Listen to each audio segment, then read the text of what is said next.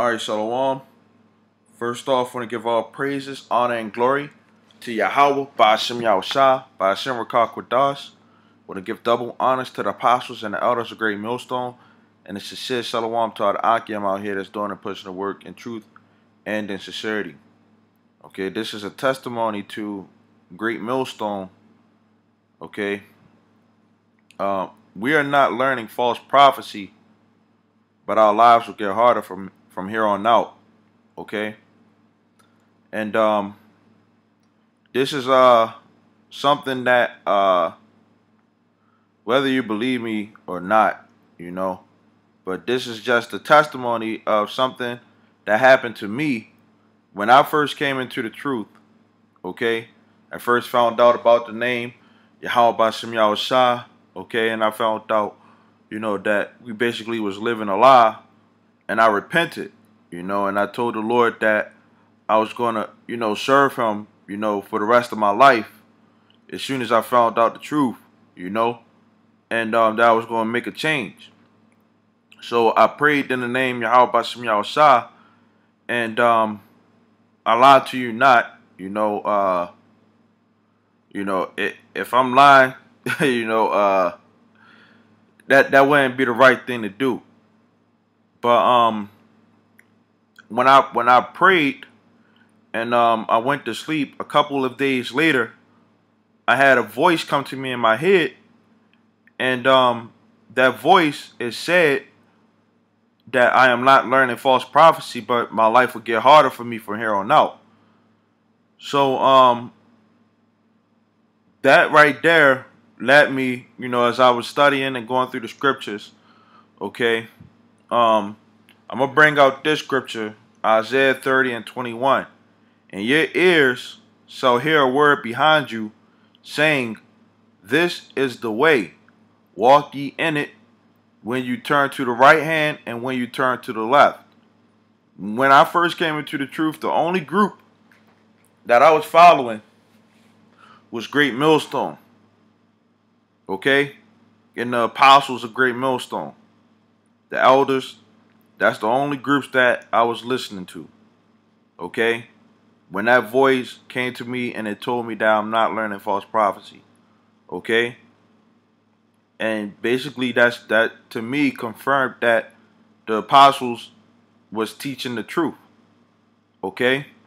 That this is the way, okay, towards getting to the kingdom. Okay?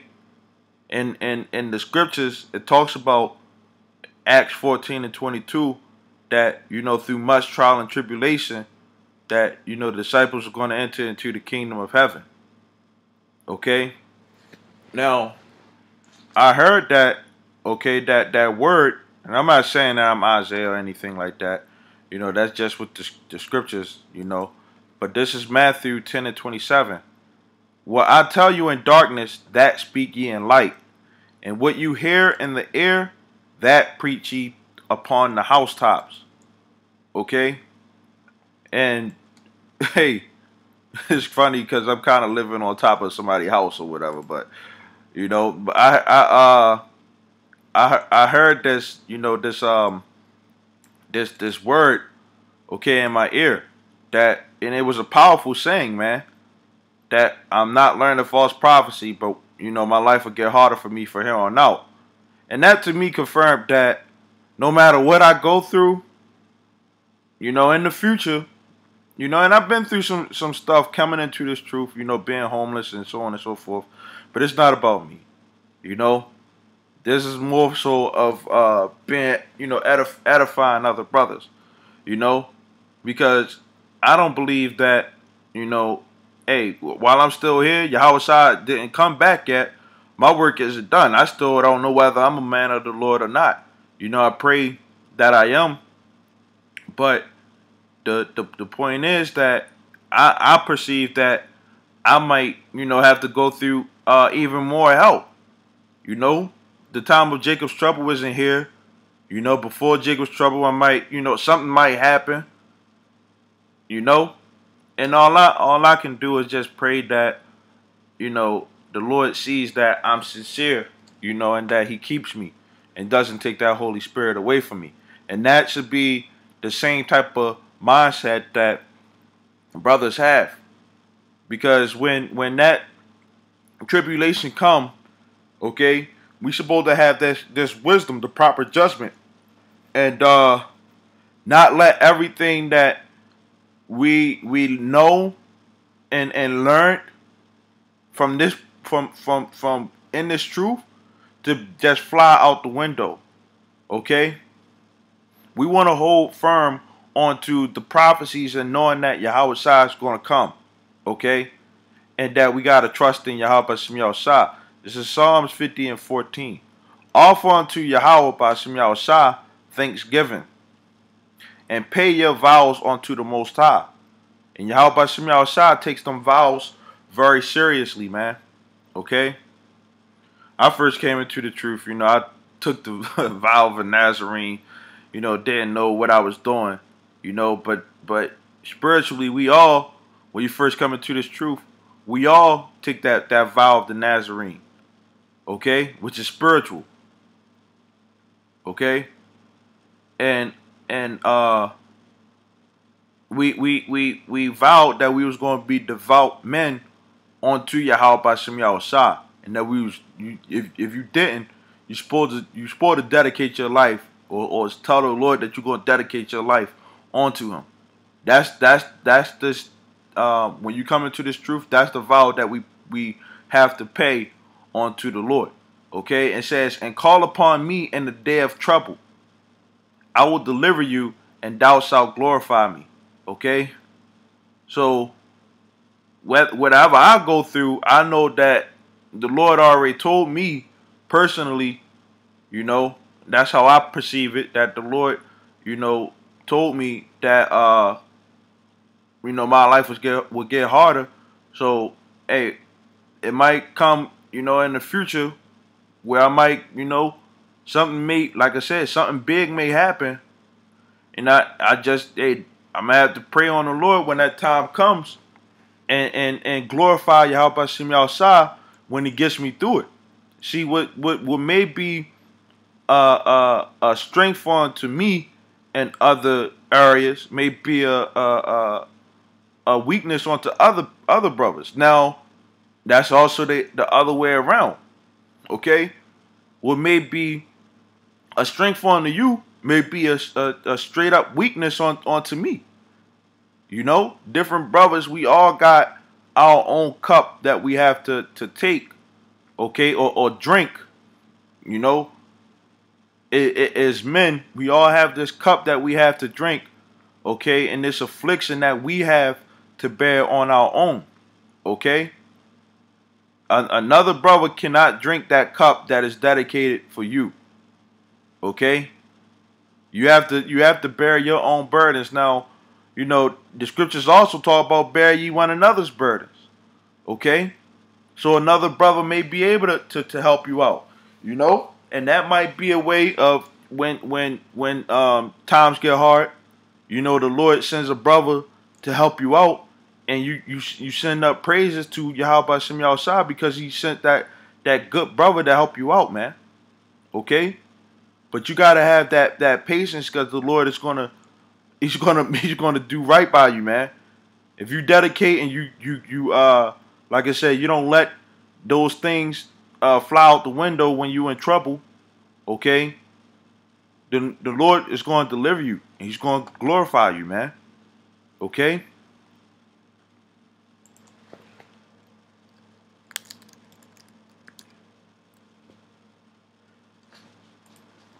It's a scripture in the book of Proverbs. Okay, I'm gonna try to get it. Job 5, or it's Job. Job 5:19. He shall deliver you in 6 troubles, yea, and 7 there shall no evil touch you. Okay, so that 7th trouble is them thermonuclear missiles, man. And hey, when them missiles get shot, you might be in the at the time when them missiles are coming down, and you just holding on towards your Yahweh B'Shem Yahushua, man. But guess what? As soon as the missiles come, you get beamed up into the chariots. You know, because you have faith. Okay. This is James 1 and 12. Blessed is the man that endures temptation. The word temptation means the want of doing something wrong or unwise. For when he is tried, he shall receive the crown of life, which the Lord has promised to them that love him. Okay? The Lord promised to his servants, the elect, if you love him, man, he's going to give you a crown of life. Okay? And how do you show that you love him? When those times come, man. Doing the work right now. What we doing right now. Okay? This is 2 Corinthians 1 and 9. But we had the sentence of death in ourselves. Before we came into this truth, we had the mindset that one day we're gonna die. We don't know when. It ain't nothing. We don't know what the heck gonna happen after that. Well, we know what's gonna happen after that, man. And our works that we was doing was dead, man. We was living in sin. And we still pray. We supposed to be still praying that the Lord, don't take that Holy Spirit away from us, man. It says that we should not trust in ourselves, but in Yahweh Bashem Yahushua, which raises the dead, who delivered us from so great a death, and doth deliver, in whom we trust that he will yet deliver us. So we know that the Lord is going to come back, and we trust that he's going. You're supposed to trust that Yahweh Bashem Yahushua is going to deliver you, man. Okay. But when you go through those trials, and that tribulation, can't necessarily. We deserve death, man, from all the stuff that we did, man, and probably still doing today. I pray that Yahweh Bashem Yahushua has mercy on me and continue to have mercy on me. Continue to have mercy on me, man. And now I could bestow that mercy on to other brothers too, man. That fear kicks in, man. This is Romans 8 and 18. For I reckon that the sufferings of this present time are not worthy to be compared with the glory which shall be revealed in us. Okay? There was that glory that you are actually a son of Yahweh Bashem Yahushua. You might get kicked out, but then guess what? The Lord brings you right back in. You might lose something, but guess what? The Lord restores it. Back onto you. Okay? Man, we can, with this truth, man, we can defeat everything, man, in this world, man. Okay? Everything in this present time, death, everything, man. We get to defeat anything, man, that's before us, man. You gotta actually believe that. We can defeat anything, man. Okay? And the Lord is going to restore everything, man, because death is going to be the last thing that's swallowed up. This is 1 Peter 1 and 7. That the trial of your faith, being much more precious than of gold that perisheth, okay, though it be tried with fire. Because when you go through that trial, man, okay, the Lord want to see whether you really call on him, man, in a sincere heart. And you might need to be. We all have this shine and crying spirit right now. We seeing all the abominations and stuff like that, But it's still more humbling that we can do even more, man. Sometimes, hey, if you ain't catching hell, you gotta question when the next hell gonna come, man. Because that's the cost of following Yahweh Bashem Yahushua, man. When you follow the Lord, that's what's gonna come, man. Okay? And when you go through that hell, the Lord want to see whether you're gonna call on him or not. Okay? And it's already determined whether you are or not. It says, though it be tried with fire, might be found unto praise and honor and glory at the appearing of Yahweh Shah. It says, whom having not seen you love, and whom, though now you see him not, yet believing, ye rejoice with joy unspeakable and full of glory, receiving the end of your faith, even the salvation of your soul. And before that, Yahweh Shah comes, you know what the scriptures say, will he find faith? You know? So we don't know what the heck going to happen, but we know that hey, as long as Yahweh Shah is on our life, that we able to conquer over anything, because Yahweh Shah conquered everything, man. Okay? So, you know, that's just, you know, my testimony, you know, and you know, hey, we gonna catch hell, man, you know. And I'm pretty sure that, you know, my time my time, that's what the Lord say. That's what the Lord say. The Lord Yahweh Shah said, uh, John 7:6.